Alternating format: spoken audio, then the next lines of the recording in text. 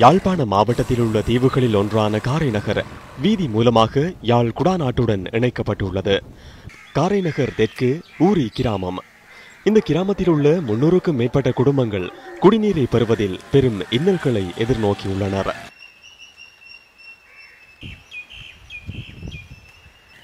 அத்துடன் அவர்களின் கால்நடைகளும் நீரின்றி அல்லலுறுகின்றன.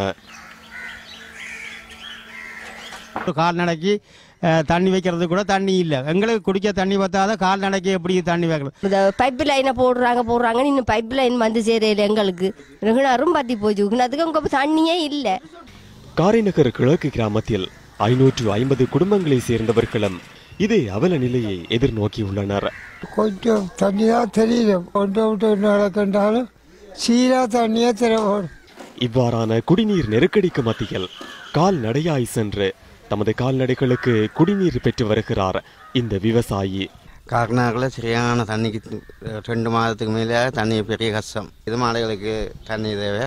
பவுசரில் அடிக்கிறது காசு வேணும். பொன்னாவலை களபூமியை சேர்ந்த 56 வயதான விவசாயியே ஆறுமுகம் ராசரத்தினம். யுத்தம் காரணமாக 1991ஆம் ஆண்டு இடம்பெயர்ந்த ராசரத்தினத்தின் குடும்பம் 1987இல் சொந்த நிலத்தில் மீள்குடியேறியது.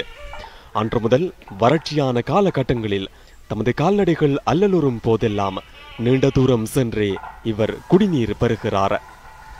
குடிநீர் நெருக்கடியை சாதுரியமாக எதிர்கொண்டு கால்நடை வளர்ப்பூடாக போதிய வருமானத்தை பெறுவதாகவும் இவர் கூறுகிறார். பிரதேச சபை மூலமாக வாரத்திற்கு 2 முறை குடிநீர் வழங்கப்பட்டாலும் குடிநீர் நெருக்கடிக்கு நிரந்தர தீர்வு காணப்பட வேண்டும் என்பதே இவர்களின் கோரிக்கையாகும்.